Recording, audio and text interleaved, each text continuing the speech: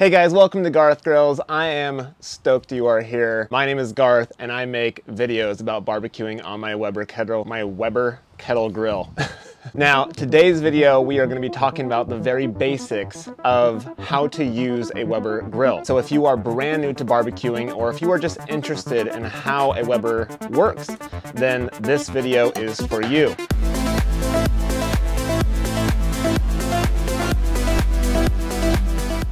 Now we're going to be talking about 5 things when it comes to the grill.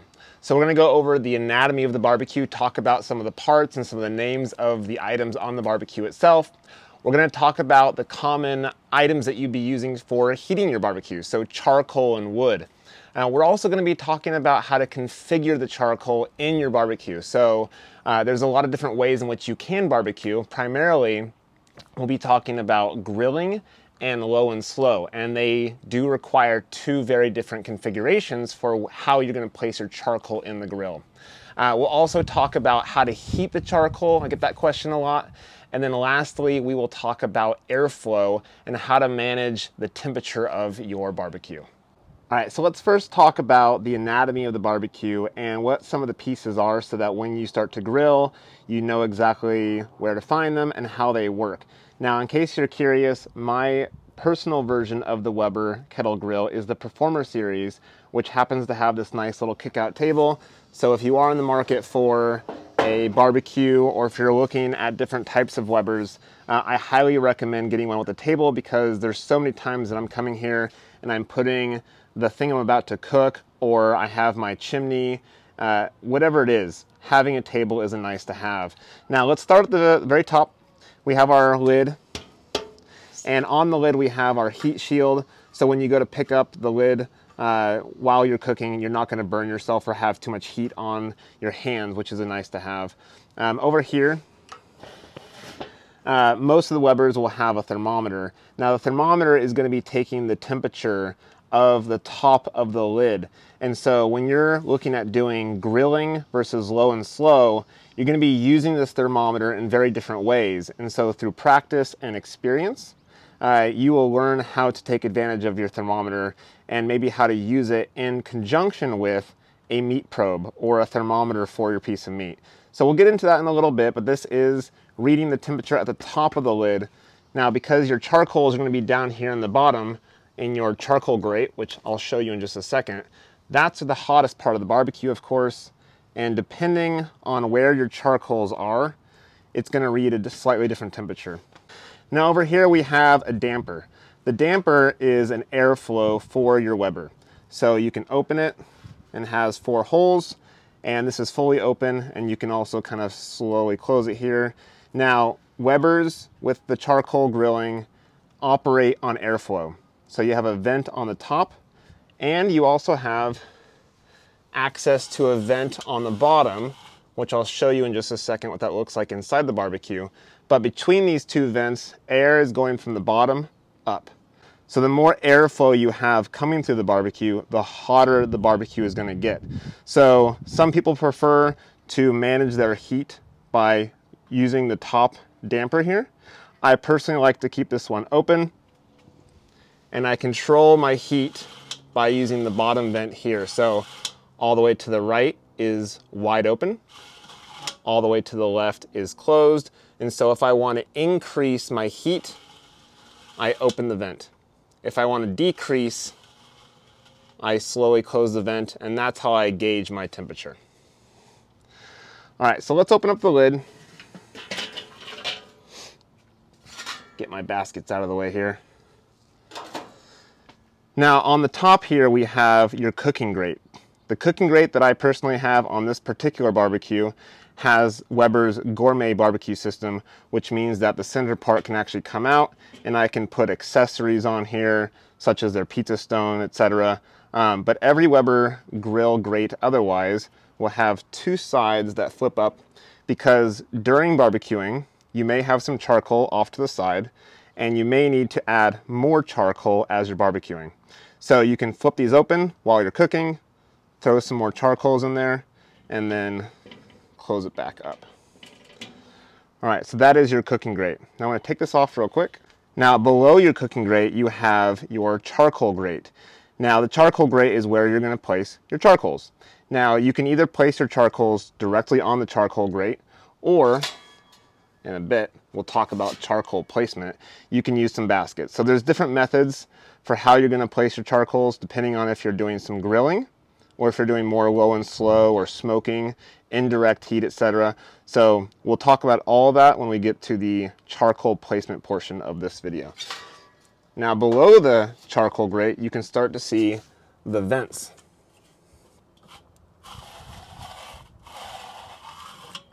Now that's going to be how you manage your airflow. Now below this is called Weber's one-touch cleaning system. So not only is it a way to control your vents, but it's also a way to clean your barbecue, because as the barbecue coals or your wood is burning, it's creating ash, and that's falling to the bottom of the kettle bowl here. And so as you are cooking or after you cook, you want to move this back and forth, and that's going to drop the ash into your pan here. Now some of the barbecues that Weber makes, on the Weber original, you are going to have a ash pan as opposed to this system here. So the pan is not as nice, of course, because this is a little bit more self-contained, but yeah, this is Weber's one-touch cleaning system. Okay, so let's talk charcoal. Now there are two primary types of charcoal that are used when cooking on a Weber charcoal grill. Now the first and probably the most popular and widely used type is what you're going to see at any local home improvement store or even your grocery store, and that is a briquette.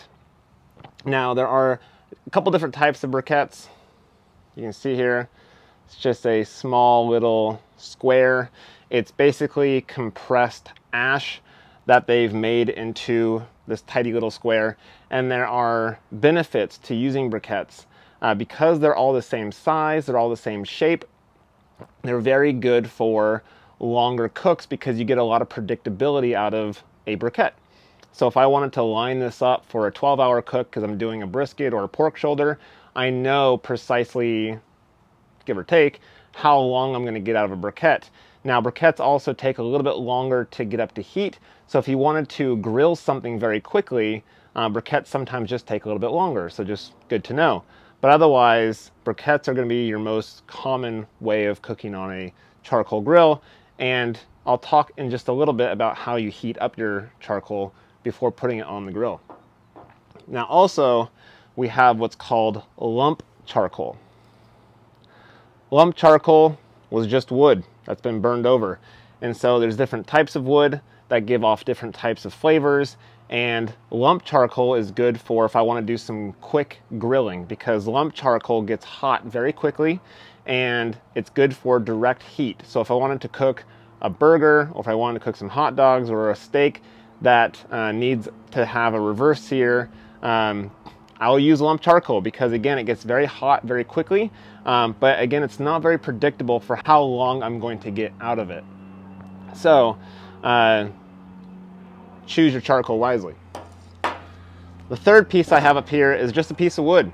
Now this is Weber's pecan wood for smoking, and you would not use this for just strictly barbecuing.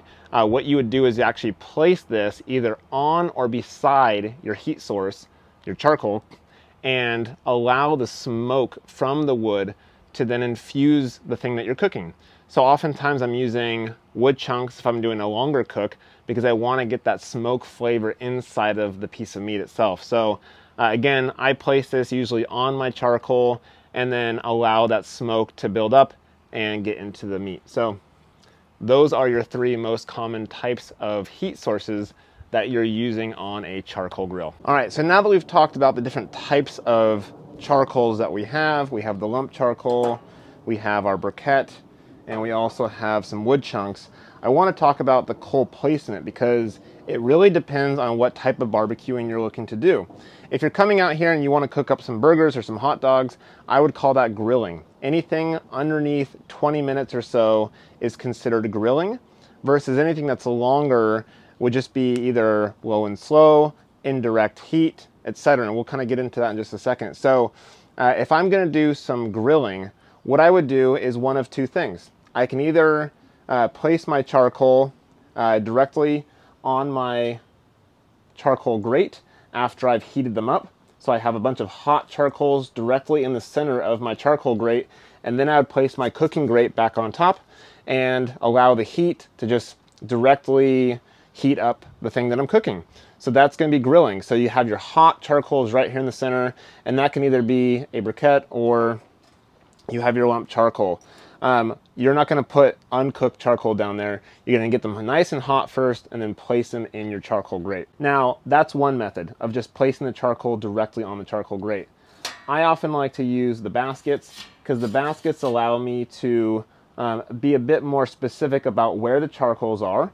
And then also, it allows it to get a bit hotter as well. Because when you have a bunch of the charcoal all grouped together, it actually burns hotter because they're feeding off each other, as opposed to just kind of spread out here on the charcoal grate. So baskets, not necessary, but they can be very helpful for different types of cooks.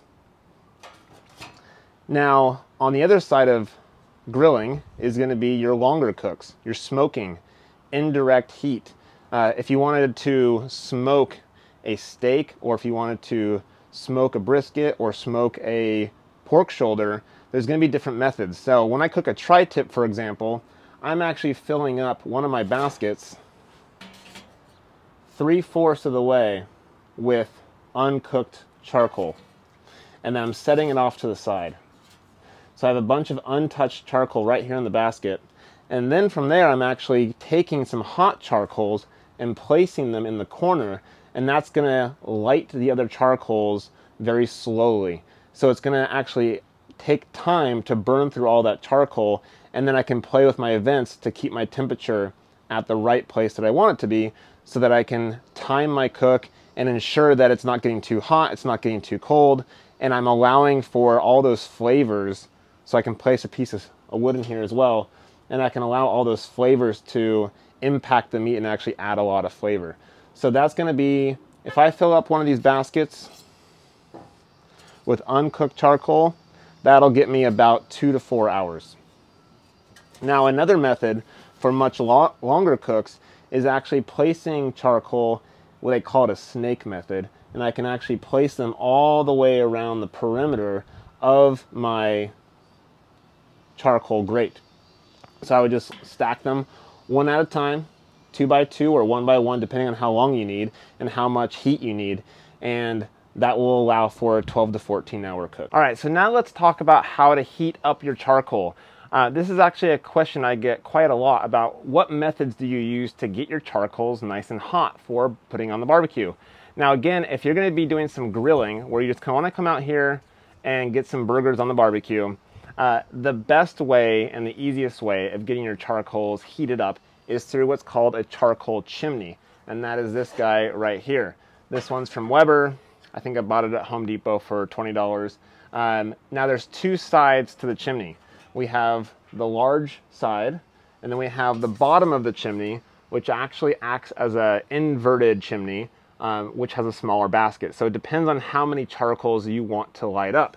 So the first step is that you want to get a source of fuel inside of your chimney. So not lighter fluid. When I first started barbecuing, I would actually wad up some newspaper, put it underneath my chimney, and then place all my charcoals to the very top. Again, if I'm doing some grilling, I need a lot of charcoals hot that I can just pour into either my baskets or on top of the charcoal grate.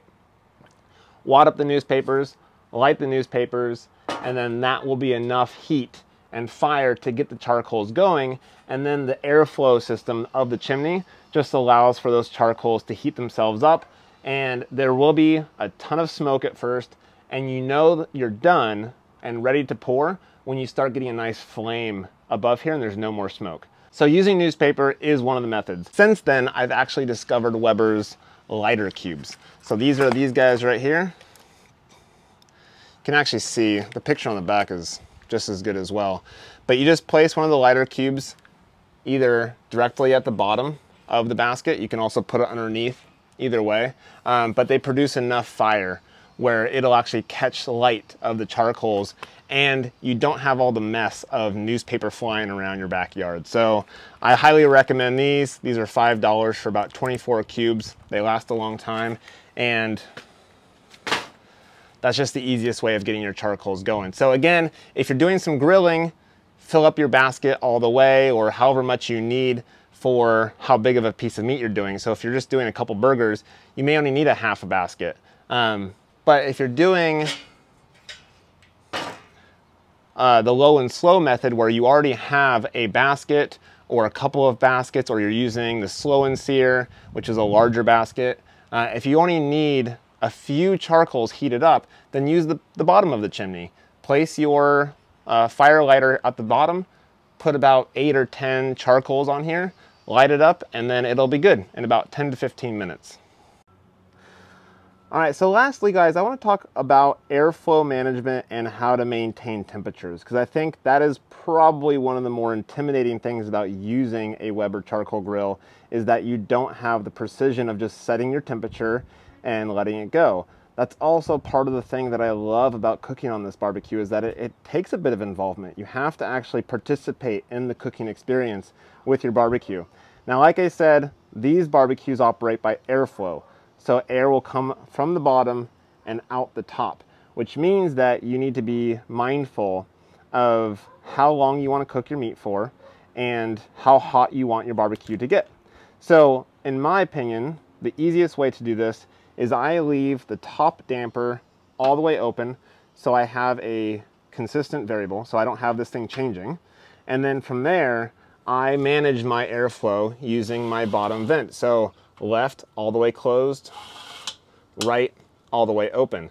So if I'm looking for a lower temperature, I have my vents almost all the way closed, which means that I just have a little bit of air seeping through, and that's going to keep a lower temperature. But if I want my barbecue to heat up dramatically and quickly, then I will open up my vents all the way and allow that airflow to come up. Now, again, if you're doing grilling versus low and slow, it's going to depend on where your charcoals are and where your meat is. So let's talk about grilling real quick. With grilling, you usually want a hot barbecue, which means I have my vents all the way open on the bottom, I have my vents open all the way up on the top, and I'm positioning my meat on the cooking grate above my charcoals, which means if I just want to cook something quickly, having the lid off is going to produce the hottest barbecue because I don't have anything dampening the airflow. If I have my lid on because I want to collect some of that smoke flavor, then it really doesn't matter where your vent is in comparison. So facing you to the left or to the right, because again, you have so much heat and so much air coming through that you don't have to be strategic about your airflow. Now that's going to be very different when we talk about indirect heat and low and slow. So if I'm doing a longer cook for about 4 to 6 hours or even longer, then I have to be specific about where my charcoals are and where the meat is. So I'll have my charcoals off to the left here. I'll place my cooking grate back on top, and I'll place my meat on the right side, which means my heat is over to the left and the meat is off to the right. So that's called indirect because we don't have it directly above, otherwise it's going to cook too quickly. Now the airflow is going to matter tremendously, especially when it comes to smoke and the flavor. So if I want the flavoring of the smoke and the heat to slowly cook the meat, then I need the heat to come up and over and out. And so to do that, I would position my lid to the right. So now I have my charcoals over here producing heat. It's coming up and it can't escape because I don't have the vents. So the heat has to come up and over and then out of the vent. So that's the basics, guys, of how to manage your airflow. Again, in my personal opinion, it's been easiest to keep this one wide open, and I manage my airflow with the bottom vent down below. Guys, thank you so much for watching this video. I hope it's helpful. I hope that you are getting into grilling and that you're enjoying it. and I hope that you just learned a few things today. So thank you so much for watching. If you enjoyed this video, go ahead and hit that subscribe button, press the bell, click like, do all the things, and it will encourage me to make more videos about grilling. Also, I recently made a reverse seared Santa Maria tri-tip that you can check out, and I also did a fun spin on beer can chicken using hard kombucha, which actually turned out way better than I thought. So anyways, thank you guys for watching again, and enjoy this journey with me at Garth Grills.